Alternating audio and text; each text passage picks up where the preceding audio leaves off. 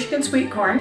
You can buy corn already husked in the grocery store, but it's not as fresh as corn coming straight out of the field. The trouble is husking corn is a real mess. You have to pull the leaves off, get the silk from the cob.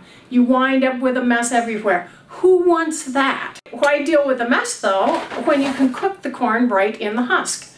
You just pop it into the microwave in the husk straight from the field for 2 or 3 minutes per ear.